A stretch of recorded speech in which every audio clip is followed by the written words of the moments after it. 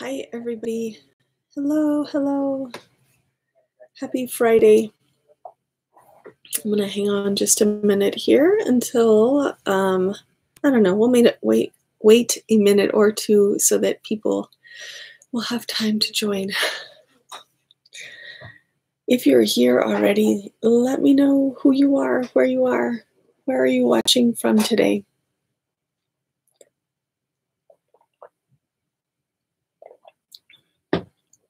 I'm in Santa Fe today. I'll be here this week and next week.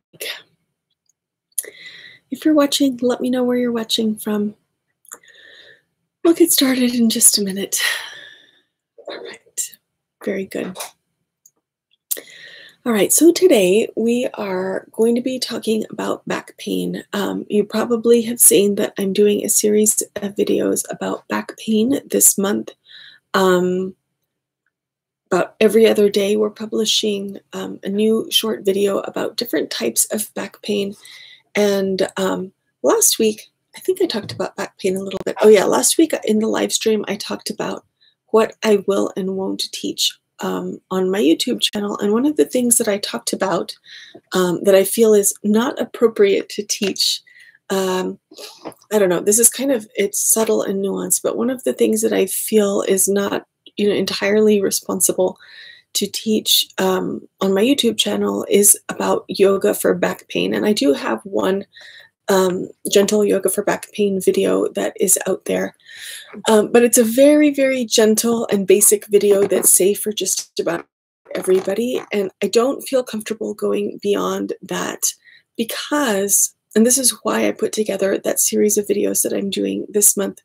The reason is that there are very many different types of back pain, and so a yoga practice that's appropriate for one kind of back pain may be completely inappropriate for a different kind of back pain. So, with my background as a yoga teacher and a yoga therapist, for me, it's very important that I'm teaching the right kind of practice to the right kind of person. And when I put a video out on my channel, I don't know, who's watching, and I don't know what they have going on with their body. So in that sense, it's better from my perspective to figure out how to customize the practice for, each individual person who has back pain.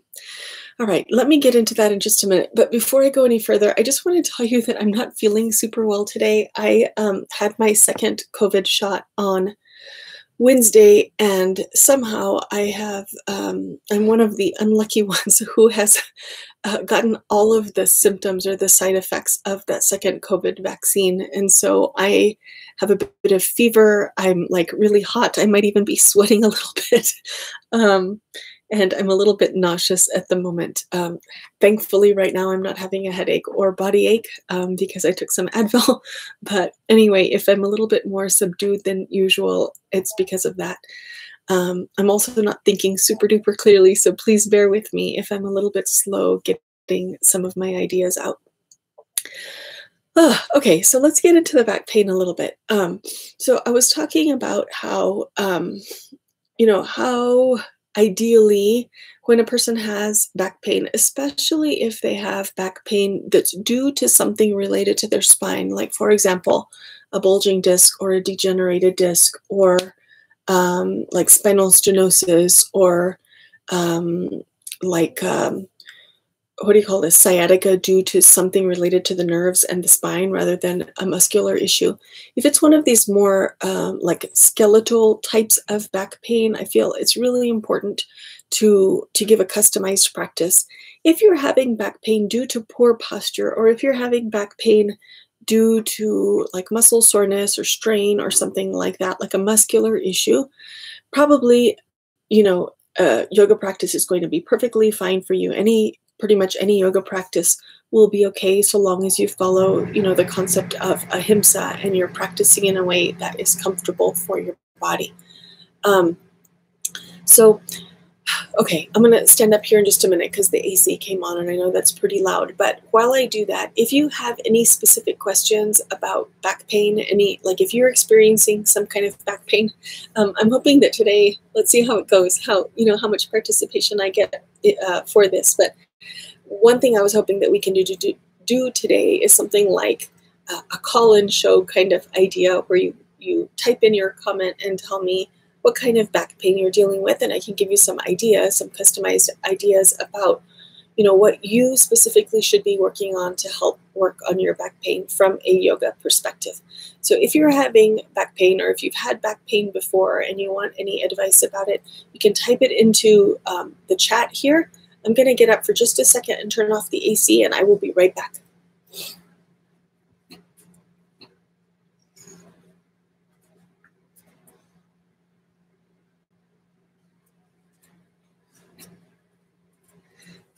All right, I'm back.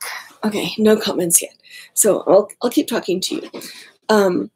I did have one comment that Jocelyn wrote. I'm not sure where she wrote it. Jocelyn is part of my Patreon community. And she was saying that through her yoga practice, most of her back pain has been alleviated. And in fact, that's something that I hear a whole lot, like people who have minor back pain, due to posture or, some of the things like I was talking about earlier. Very frequently, people start practicing yoga, and within a week or 2 weeks or a month, suddenly they're so surprised to realize they don't have back pain anymore. And that's awesome. So that's what Jocelyn has experienced. Her back pain, most of the time is now, it's no more.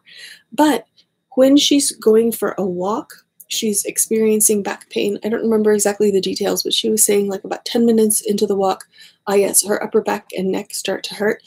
And then about 20 minutes into the walk, her low back and hips start to hurt. And she was hoping for a kind of yoga practice that she might do before walking to help, for that pain to not happen while she goes for a walk.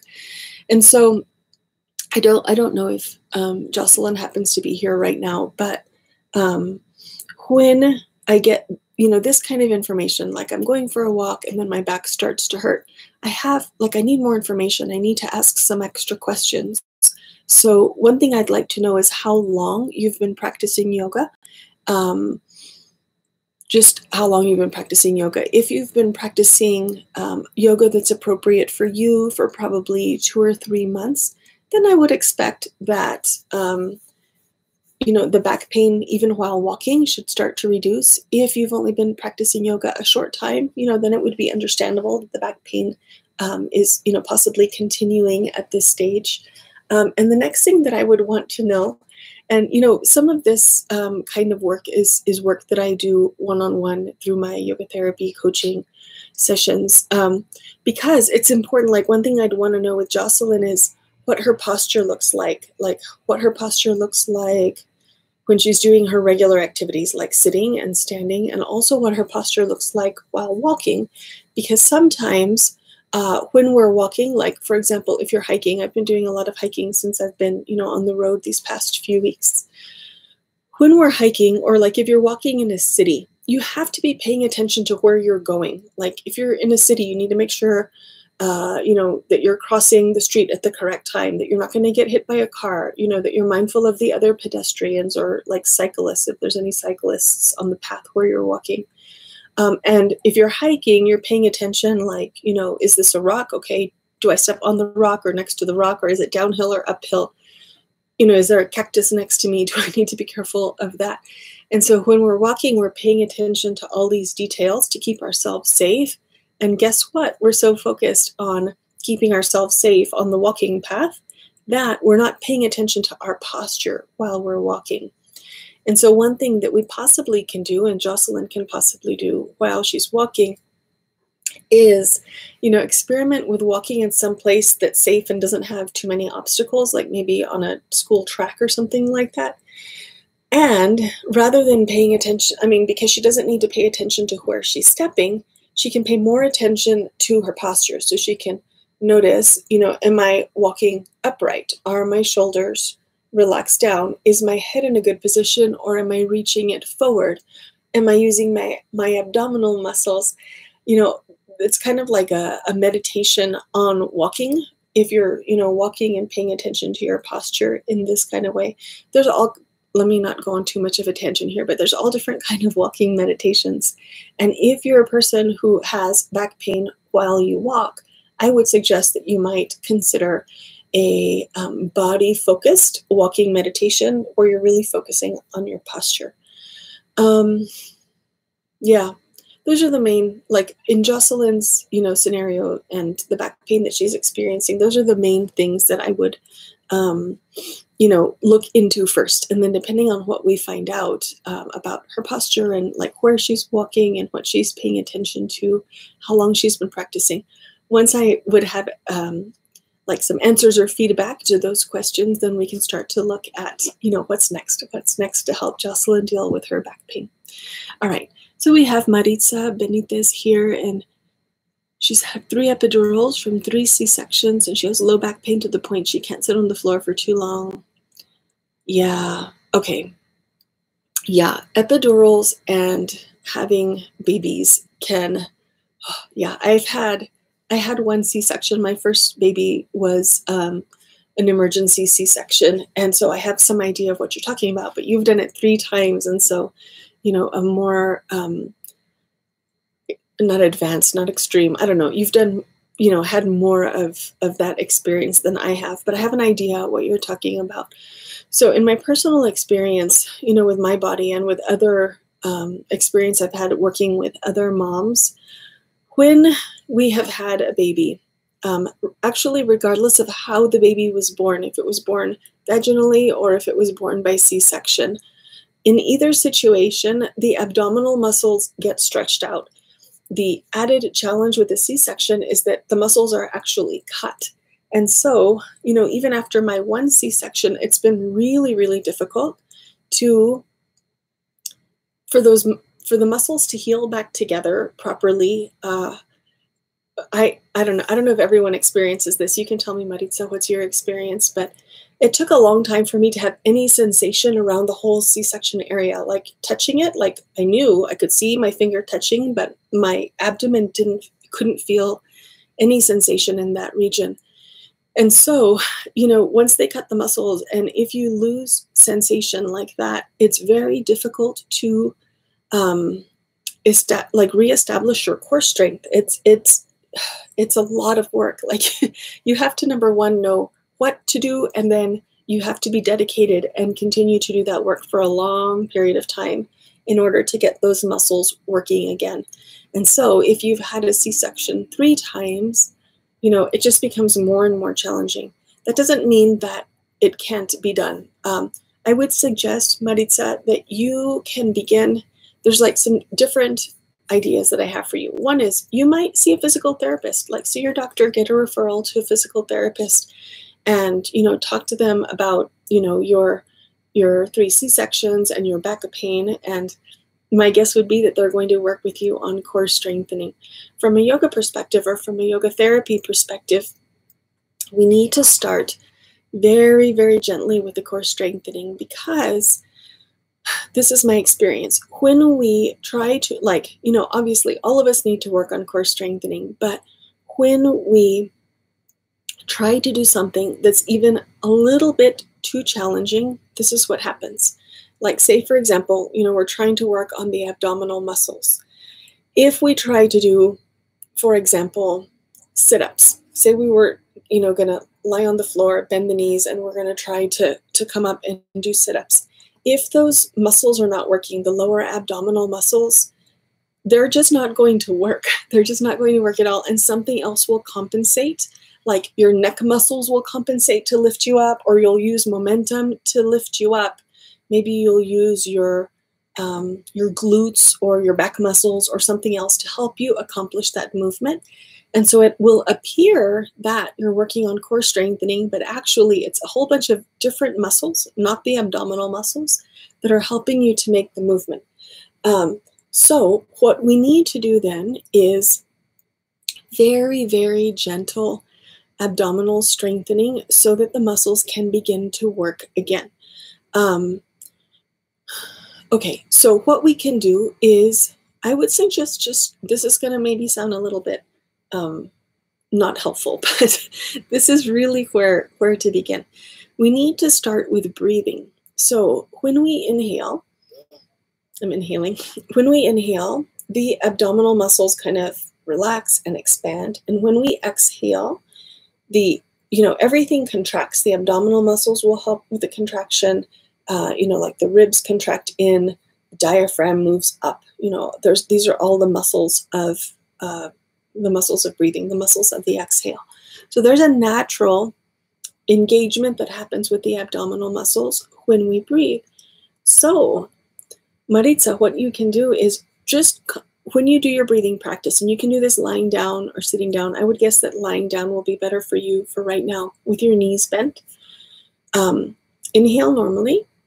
And then when you exhale, concentrate on the muscles. I'm closing my eyes because I'm concentrating on the muscles in the lower abdomen, so that you start to get them to participate. You start to get them to be able to do something. Sometimes, and I hear this very frequently, and it's happened to me too, we have the idea that we want to contract the abdominal muscles, but they won't do anything at all. And especially I think after a C-section or multiple C-sections, we have that experience where the muscles won't participate. They just won't do what your brain is asking them to do.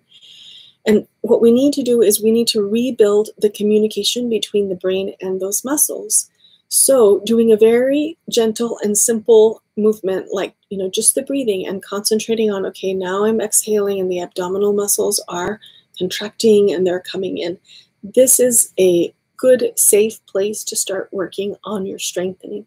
First, establish that communication between your muscles and your abs.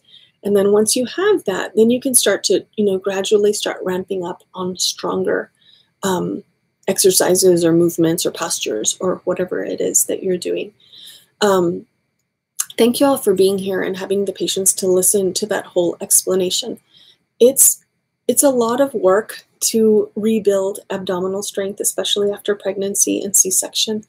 There's no quick and easy fix. Like I mentioned earlier, you have to know what work to do, and then you have to have the persistence and the motivation to do it for a long period of time so that you can recover from, that muscle imbalance. It's not, I don't know, like I feel like very frequently we want a quick fix, but it takes time. It takes a lot of time. I've talked before. I'm going to just kind of go on a little bit of a tangent, and then I'm going to come back because I see some more comments here. When I hurt my back during my second pregnancy, I hurt my SI joint, and I was living in pain for about 8 or 9 years, probably like 8 years, until I found the right physical therapist who could help me do the work. And she told me, like very early on in our work together, so what happened with my SI joint is that it was hypermobile. There was too much movement, in the back part of the pelvis. And she told me that it takes, I forgot exactly the number, but it was 200 and something days for the connective tissue to become stiffer. In other words, me as a yoga teacher and doing all the flexibility work that I had been doing, all those years had actually helped to make my back problem worse. And so what I needed to do actually was reduce my flexibility. And, when I heard that it was going to take 200 plus days to solve the problem, like to really, really solve the problem, I realized that I was in it for the long haul. Like, it was going to take a lot of work over a long period of time. I mean, it wasn't even a lot of work, just a little bit of work every day over, basically a year. And now I don't have that back pain at all anymore. So the abdominal strengthening is kind of like that. Expect that it's going to take a long time. But, there is a light at the end of the tunnel and it can get better. Okay, so let me come back over here. Yeah, Maritza is saying, yeah, like I was suspecting that you don't have any sensation in that region for a long, long time, after having had a C-section. I think mine was at least 1 or 2 years, and that was just like no sensation for 1 or 2 years after a single C-section. And Maritza says that she still doesn't have sensation, and her oldest is 15.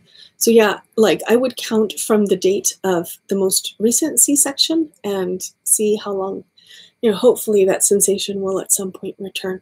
Yeah, pregnancy and childbirth really, really do a number on your body. We're never the same, never the same after having kids. Okay, actually, let me, I kind of went through the whole thing, but let me get to the end, the conclusion of, you know, the abdominal strengthening and that whole story.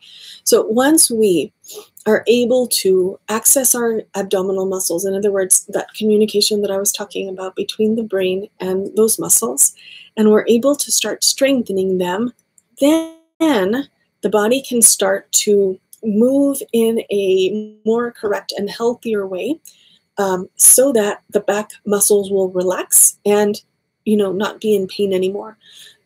Let me explain this too. So when I was talking to you about compensation, right, like I talked about the example of doing the sit-up, and you're trying to do the sit-up, but your abs aren't working, so there's a whole bunch of other muscles that kind of chip in to help you do the work.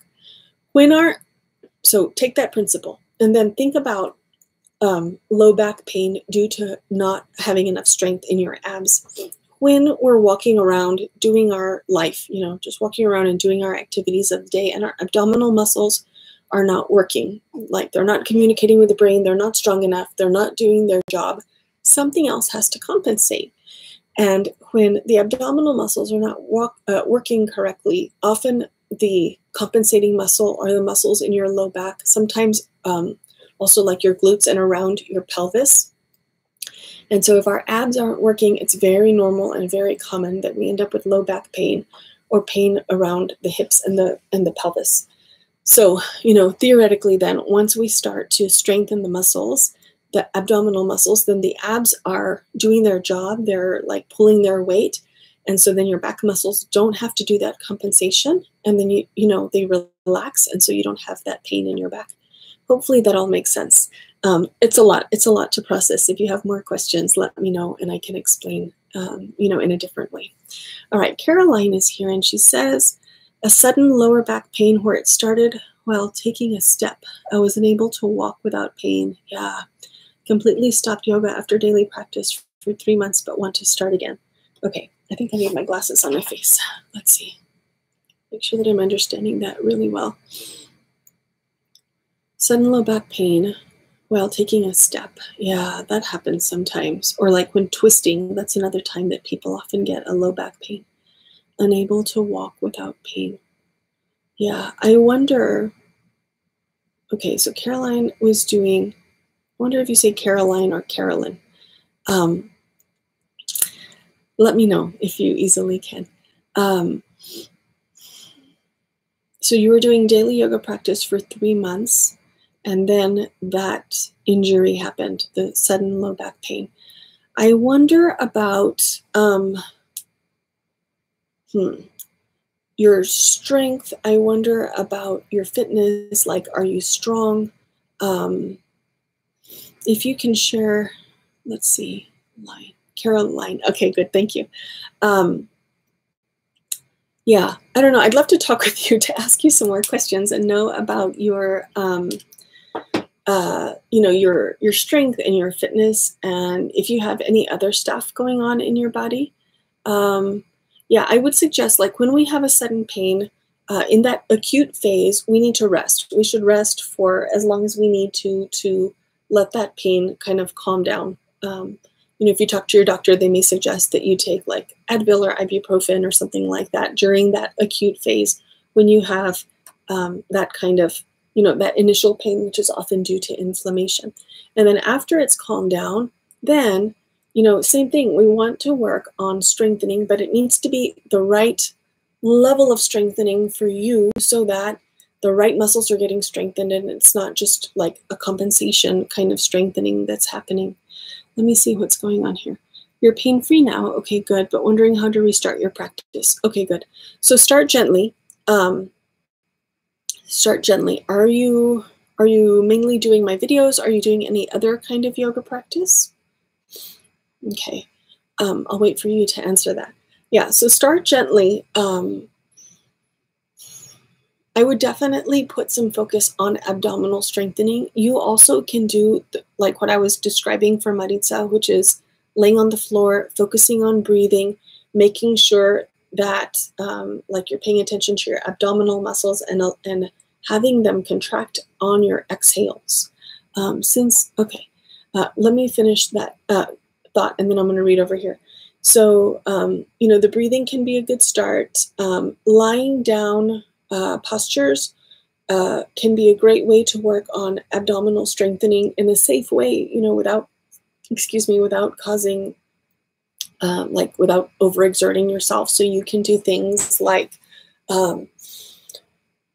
one thing that's very nice is when we're in a lying down position, you'll have seen me do this in some of my videos, lying down with the knees bent, feet close to each other. Let's pretend these are legs, and these are the bent knees. So we can do inhale, one knee goes out toward the side, exhale to the center, and then inhale, other knee out toward the side, exhale to the center. And to be very clear, and I'm going to explain this in quite a bit of detail, so bear with me. Sometimes we do this kind of movement for hip mobility, and so in that case, we want to bring the knee all the way out toward the side as far as we can. That's not what we're working on right here. What we're talking about for abdominal strengthening is engaging your abdominal muscles. You can think about engaging the muscles so that your pelvis is stabilized and you're not going to be rocking side to side while your legs go out. So we engage the abs in that way, and then we give ourselves a little bit of challenge by moving the legs. So we're trying to stabilize the pelvis. We bring the one knee out toward the side, not too far, just a tiny bit to give yourself a bit of challenge, and then bring it back in. And then same thing on the other side. And when we're working on abdominal strengthening, we want to make sure that we don't overexert ourselves. We already talked about the compensation. So that means that you don't want to go and lie down and do 10 rounds of this knee movement. It's too much. This is what you want to do. And this is, what I consider to be advanced practice, because you have to really, really be mindful and pay attention to what you're doing. When you bring the one knee out and back in, other knee out and back in, your muscles are going to start to become fatigued. At the point where you realize I have lost my muscle engagement, you have to stop and take a break. Take a break for a while, and then maybe try one more round and see, how many can I do? Really pay attention to when your muscles are just tired and done, and then stop. And then the next day, you can do it again. Do 1 round or 2 rounds. Go as much as you can. It's not a race. You're not in a competition. You don't need to do the maximum number possible. You only need to do how many you can do until your muscles fatigue. And then you just stop. That's how we start to work on the abdominal strengthening in any kind of situation, like Maritza's situation with the C-sections, or Caroline's situation where she suddenly had a pain while stepping one day. This is how we can start to work on the abdominal strengthening to help these muscles be strong so that these muscles can take a break. Okay, so Caroline was giving me some more information here. Okay, let me get my glasses back on. Only following my videos? Okay, good. Yeah, so the reason I wanted to know that is because if you're doing, I know what I teach, so I know that most of what I teach will be, safe and appropriate for people who are having back pain. You'll want to be careful, Caroline, as you're getting going with your yoga practice again, to take a break. Just skip any postures that are too strong. Like, for example, if we're doing chair pose, and say I'm teaching in a video and we're doing chair pose, and say I'm doing 6 rounds of it, that might be too much. So for any posture that you're working on, same principle applies, that if at the point when your muscles become fatigued, then just stop and take a break. That's the very best thing that you can do for yourself. Don't overexert. Just work to your level and your capacity until you regain your strength and you're 100% again. And then you can start to challenge yourself. All right, good. Oh, okay, you're doing the calendars. Perfect. Okay, very good. Excellent. Okay, let me scroll back up here and see what else people were telling me. Carla's here. I'm very tall. Things like kitchen prep work or doing dishes are the cause. Yes. Are there stretches I can do to help with? Yeah. Okay. Let me read this carefully to make sure I'm getting the details. Are there stretches I can do to help with issues of having to adjust to average size things? I see what you're saying. Okay, and I think you wrote something else down here. I thought I saw some. Oh, yeah. Oh, yeah. Yes, that's exactly right. You do need to work on ab strengthening. This happens to me too. When I'm like preparing a meal that takes a while, lots of kitchen prep, my back will start to hurt too. And, my countertops are appropriate height for me, and yours may be too low because you're tall.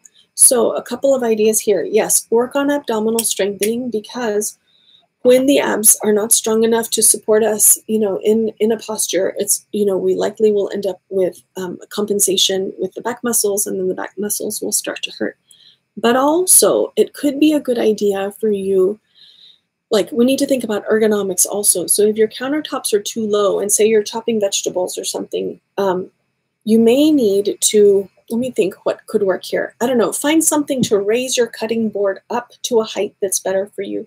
So, maybe it would have to be something very stable and sturdy and level that you would place on your countertop, and then put your cutting board on top to do that.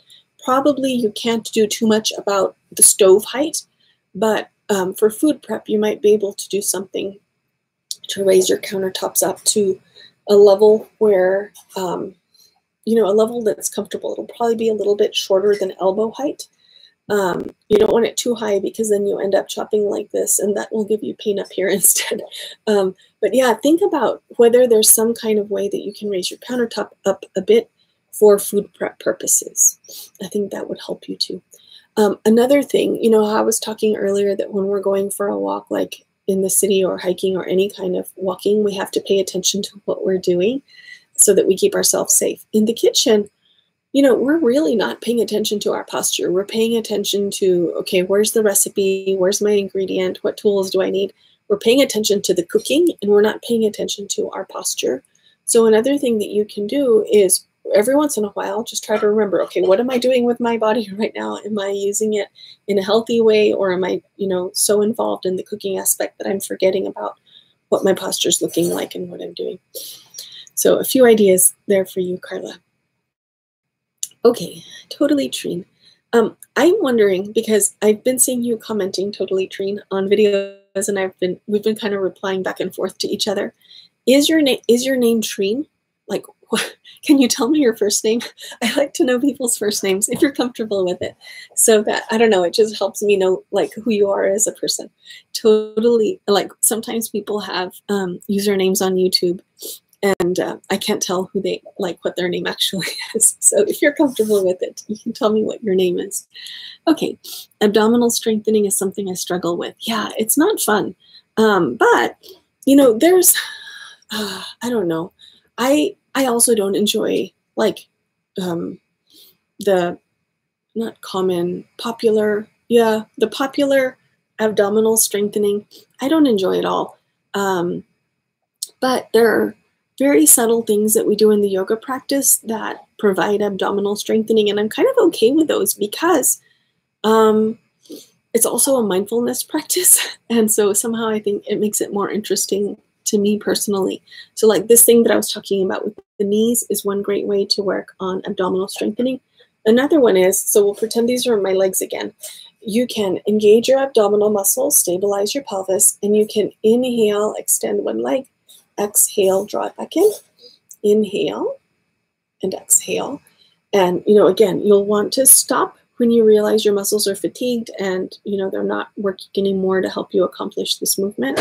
But also, the way that this is a mindfulness practice is when we coordinate the pace of the breath and the pace of the movement, it gives us something to pay attention to. So it's not just like, what I would consider to be a boring abdominal strengthening. Rather, it's almost like a meditation. Inhale, and I'm extending, and I've extended, and now my inhale stops. And now exhale, my movement begins, and then my movement is finished, and my exhale finishes. And so, in that way, we're training our brains and training the abdominal muscles all at the same time. To me, that's much more engaging. I won't say entertaining, but it's much more engaging to work on abdominal strengthening in that kind of way. Totally Treen has also had 3 C-sections. Yeah, it just, it has a very big effect on the body when we've been pregnant and or had C-sections. Yeah, so be gentle with yourself. Go slowly with your strengthening. Just really, really slowly. Be patient and know that it can get better. Okay. Let's see. Okay. Okay. So now I'm getting down to Catherine, and Catherine has dislocated L3, L4, and L5 discs. And I find I need to stop and listen to what my body is telling me. Making me stop, close my eyes, and send my conscious breath to that area works wonders. Yeah, absolutely. That's really good. And, this, again, people often talk about advanced practice, and they're talking about, like, this person's able to do a handstand or a headstand, or they can, do a downward facing dog, or I don't know, maybe that's not a super, like, physically challenging, / advanced thing. But what Catherine's talking about here, this is what I consider to be advanced practice. When we can notice what we're feeling in our body, when we can notice that we need to take a break, we need to work on breathing, we need to, like, really pay attention to a certain body part that feels different than usual, that, we need to give some special attention. This is what I consider to be advanced. Okay, so dislocated the discs. Stop and listen to what your body's telling. Yeah, absolutely. Yeah, so it sounds like, this breathing is beneficial. And let me think if there's anything else that I can propose here that might also be helpful. Basically the concept of ahimsa, paying attention, noticing if there's any pain or discomfort, and not doing the things that cause pain. When we, have problems with the discs, generally strengthening is going to be beneficial, because the stronger your muscles are, the better they can support your movements, and that takes pressure and stress off of the discs when the muscles are stronger. So if you can find, the right kind of core strengthening for you, Catherine, something very gentle and subtle, theoretically that can help, support your lumbar spine better, so that these discs don't cause you trouble. Yeah, okay. Good. Lisa. Oh, hi, Lisa. Hello. Very good. Okay, good. Now I know that your name is Trina. Perfect. No problem. No problem at all. Okay, good. Now I know. I love to know people's names. And ideally, I like to see your faces as well, because somehow, pre-pandemic, when I used to teach all the yoga that I taught in person, in my yoga studio, knowing the person's name and knowing their face helps me to remember your story. It helps me to remember, Trina has had 3 C-sections and has low back pain due to that. Or Maritza, also has had 3 C-sections and has loss of sensation. And that really helps me a lot, in the kind of yoga that I like to teach, because I really like to customize the practice to the person. I feel that's the way to provide the most beneficial yoga practice, when I know what people have going on in their bodies. So I'm, really happy to learn people's names. And like in my Patreon community, recently I put out a note and I said, hey, everyone who's willing to have a call with me, here's my calendar, please book a session with me.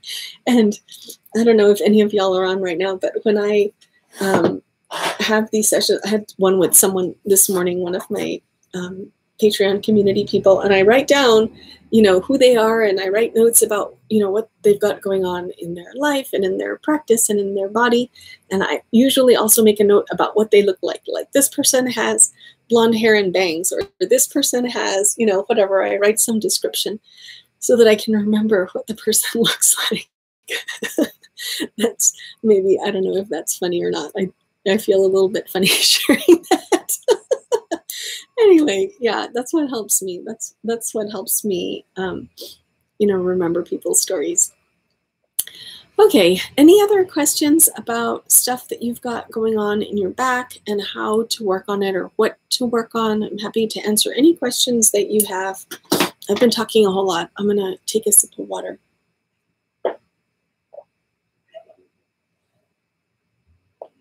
Okay, very good. This has been I don't know if fun is the right word. It's been fun on my part. I really like the opportunity, like having the opportunity to talk through these more subtle, advanced details of the yoga practice and the body and how to help the body feel well. Basically, all of this that I've been talking about today is the kind of stuff that I do, and I mentioned it briefly earlier, in my yoga therapy and coaching sessions, where it's one-on-one and it's very customized to what the person has going on in their body. So if you're interested in that kind of thing, let's see, I will put a link in the description so that you can contact me about it. It's a very different kind of way to practice yoga. You know, I think in the West, we are accustomed to yoga being something that you do in a class. And so to some extent, it's a, you know, one size fits all. You know, it can be somewhat customized in a class environment, especially if it's a smaller class. And so the idea of, you know, private yoga instruction it can sound a little bit weird, and you might be like, what are we going to talk about for an hour? But there's lots to talk about. You know, what I do is, you know, really get into detail, understanding a person's background, and then I design the yoga practice for the person. I'm just looking around to see if I have an example of what that looks like. I just wrote a practice up like yesterday. It's around here somewhere. Okay, here's one that I just wrote for someone I'm going to cover the name, but just to give you an idea of, you know, what the yoga practice looks like. This is how I write it out, you know, along with details about how many of each thing to do. So you can see, like, you know, this one right here is forward fold. So you inhale and bring your arms up, exhale, fold, and then inhale and extend your spine, and then exhale, fold. I don't know if this appears backward for you, but you'll get an idea of this is the kind of yoga practice that I put together for people who I work with in a one-on-one setting. Okay, let's see. I should do live on IG. I think you can do rooms with up to 4 people. You know that I'm not great with Instagram. I don't even know what that means. What is a room? I need someone to train me on Instagram. Yeah, I don't know how to do that. Thank you for the idea. I'll ask Peachy. Peachy is the lady who helps me with all my technical stuff, and she does my video editing and all of that. She knows about these things. So I'm going to write that down so that I can ask her. Hold on. Live on IG. Okay. Live on IG rooms. Okay, this is my shortcoming here with, you know, all of this modern social media stuff. I just don't know how to use it, but I will look into it. Thank you for the idea. I appreciate it. I wonder what that would give me the ability to do. Is that like small group yoga instruction? Is that how you imagine that would look? If you have time, maybe we can have a call together and you can explain it to me. Okay, upper back, how can you stretch it out? That's a great question. Okay. Let me get to Catherine's question, and then I see Lisa has put one too, so I'll answer that one as well. Okay, so yeah, how do we stretch out the upper back? This is a really great question because I'm sure some of y'all have seen me talk about how all of our activities that we do are hunching activities, like driving the car, we round forward, and washing the dishes and cooking the food and chopping the vegetables and carrying the children. All of it is in this direction. And we need to figure out, how do we stretch out and go in this direction? So regular yoga practice of any type will help you stretch out your back so that, you know, you don't start to kind of get stuck in this kind of rounded posture, and you're able to, you know, lengthen your spine as much as possible. Regular yoga practice, walking actually is great for that. You want to make sure that you're swinging your arms a little bit, not like in an exaggerated way. I mean, you can if you want to, but I would feel self-conscious if I was walking and swinging my arms a whole lot. But that arm movement is really good for maintaining your mobility in your spine. And then you can do any kind of back bending posture. So when I say back bending posture, I don't mean that specific posture where you lift your belly up toward the sky and your feet and your hands are on the floor. What I'm actually meaning is any kind of posture that makes you go, you know, in this direction, this kind of back bending or spine lengthening direction. You can, one of my favorites is just to stand, inhale, bring the arms forward and up, and think about lifting the sternum, and then exhale down. And you'll want to do several repetitions. I would say like 5 or 6 repetitions of this. And you'll find that with each repetition that you do, it starts to loosen up and your mobility improves. You become more flexible and more able to lengthen your spine. Warrior A or Warrior 1 is also a great posture, and it's the same idea, just that your legs are, one front and one back. And then you inhale, you bend your front knee, you bring your arms forward and up, lift your sternum. And you can also go this way if you prefer. But anything that helps you do this is going to be great. If you saw when I was briefly showing that practice, forward fold, inhale, extend your spine is also a great way to stretch out your upper back. Twists are great, like triangle with twist, or lying on the floor and doing a twist, or sitting and doing a twist. Those are also all great ways to stretch out in your upper back. Yeah, let me think of those are, yeah, I went through those kind of quickly, but those are all probably, it's a pretty comprehensive list of how to stretch out in your upper back. Back spasms, yes. Okay, so yes, yoga is good for back spasms. In my experience, back spasms are typically a muscle that's mad because it's been having to do a job that it's not meant to do. So we were talking earlier about the abdominal strength. So if you're someone who frequently experiences back spasms, and sometimes they're painful and sometimes they're not, but again, I would suggest working on abdominal strengthening so that your abdominal muscles are doing more of the work of moving your body around for your daily activities, and you're not like overusing or improperly using your back muscles, because that improper use of the back muscles can lead to spasms. Yeah. I was just thinking you said, oh, to see faces, that's what that's for. Okay, good. Yeah, I'll have to investigate because I can't even begin to imagine what that is. Rooms. Maybe it's like a Zoom with a few people. That's what I'm imagining that it would be. Then yes, yeah, that's a great way. That's a great way to work. And we teach, like, for my studio, we do teach classes, live classes every day. And that's another, if I can't be with people in person, I think teaching classes via Zoom is it's a good second place, because I can see the people who I'm teaching, and see, if they turn on their camera and if they set the camera so that I can see them, then I can see their posture also, and make suggestions and recommendations for alignment and things like that, so that the practice will be as beneficial as possible. And all of you are welcome to come to my Zoom classes if you'd like. I'll put the link to that also in the description box after we're done chatting here. But yeah, you can come to my Zoom class, and you appear in a little window and I can see what you're doing.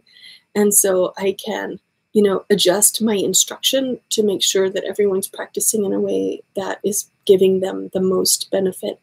Let me tell you a little bit more about those Zoom classes. So the way that they work, we record the session, but we're not recording all of the students practicing. It only records the teacher. And so, if you, watch the recording later, there's a lot of information to share here, but, when you sign up for the class, you can come to the class live, or if you're not available at the time when we teach, then we also send out the recording so that you can do the class, at the time that works for you. And so you'll see just me, or, whoever the teacher is teaching, and you won't see all of the students practicing. So if you are interested in live classes, but were nervous that you were going to be recorded, please know that you're not going to appear on the recording. It's just the teacher.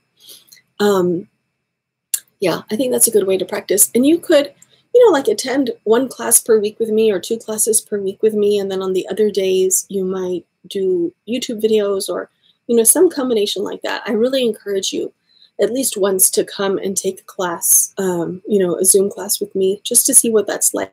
They're longer. There's more information. It's a little bit more interactive. So yeah, just a little bit different. And actually, on the last day of, what month are we in? May.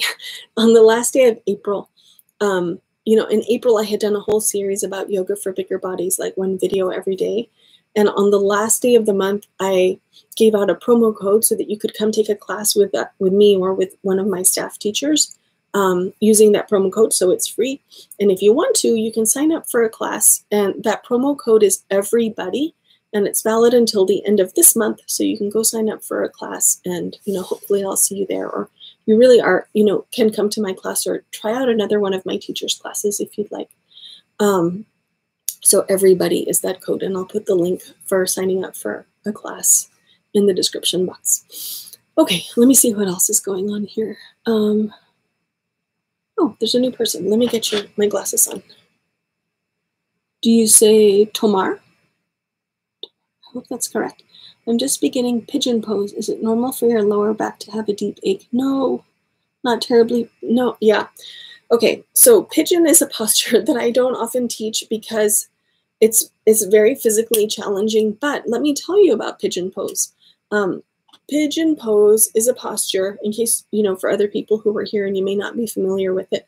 It's a posture that's down on the floor. You extend one leg back and the other leg is bent like this in front. So like this leg is like this and the other leg is toward the back. And typically when teachers teach this, they ask you to put your hands down on the floor and lift your torso up. And that action can give a lot of pain in the low back. Is that the way that you're doing it, Tomar? With your hands down and lifting your body up? There's a next level of that posture where we bend the back leg and take a hold of it. And sometimes you'll have seen a posture. I'm going to turn sideways to explain, but the one leg is in front, the back leg is extended, the knee is bent, and then we're meant to reach back and hold on to that back foot with both hands. So that one also can give you a pain in your low back. But no, you should not have any pain in your body when you're doing any kind of yoga pose. So if you otherwise are comfortable with pigeon and it's only hurting your back, what I would suggest is do not do the part. Yeah, okay, yeah, so Tamar is lifting up with the chest. So I would suggest don't do that part. Rather, keep your forearms on the floor so that your head and your spine are pointing forward. And I'm thinking I think there's a very good probability then that you're not going to have any pain in your low back. So do that version for right now.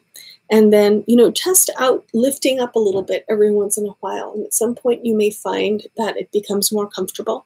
But I'm a very big proponent of the yoga concept, or the yoga philosophy concept of ahimsa, which means that we should practice yoga in a way that doesn't cause any harm, meaning any pain in the body. So please, I encourage you to modify your yoga postures so that you're doing them in a way that doesn't cause you any pain. Yeah, so keep your forearms down. You'll still get the benefit of the hips stretching out and the glutes on one side, stretching out in the hip flexor on the other side, but you won't have the pain in your back. Practice it that way for now, and then, gradually you can start to add a little bit more intensity to it. Give yourself permission to do what feels good for your body. Yes, that's exactly right. Thank you, Catherine. Yeah, it's a very foreign concept, I think, to many people, not just in yoga, but in exercise or fitness or any kind of physical activity in general. We feel that we need to do the maximum. We feel that we need to do what the teacher is asking or demonstrating, but we should keep in mind that all of our bodies are built differently.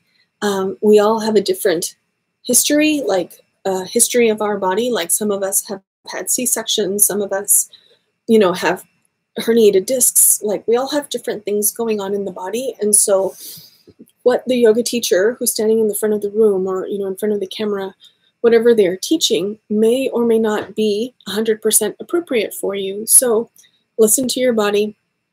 Practice in a way that is not causing you any pain or any harm.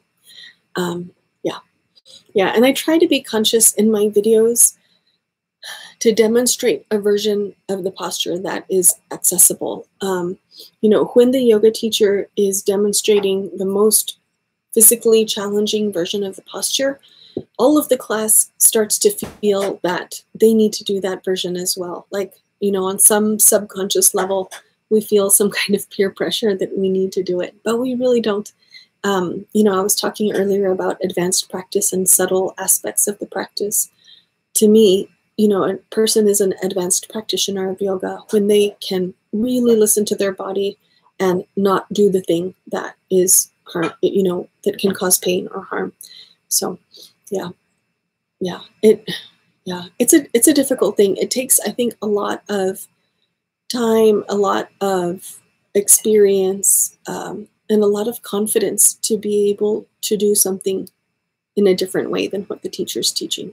Yeah, but just know that it's perfectly fine and you can do it. And yeah, and we make mistakes too. Sometimes we get a little carried away and we want to try something, and then the next day, you know, we're paying for it and we're like, oh, I shouldn't have done that thing. So sometimes we have to make a few mistakes before we learn the lesson and learn how to practice in a way that is more gentle and more kind to your body. Yeah, all right. Thank you for that question. I do like pigeon pose. It does have lots of benefits. It also has lots of ways that you can modify it. Maybe I'll do a video on that one day. There's lots of ways to modify it to make it work better for different kinds of bodies. Okay, great. Thank you all for hanging out with me today. Do y'all have any last questions before we wrap it up? Wrap it up.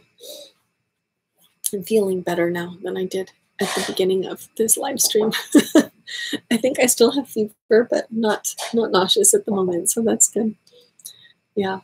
Anyone else have any of the rest of you had both of your COVID vaccines? How long did your symptoms and your side effects last? I'm hoping this is going to go away today, and tomorrow I'll be fine.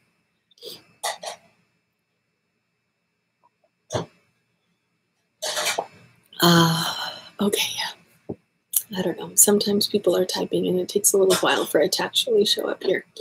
All right. Well, I guess that's it for today, everybody. Let me see what's coming up next. So I owe you links to my yoga therapy / coaching, and I owe you a link for classes. And I gave you that code so that you can come and take a class for free.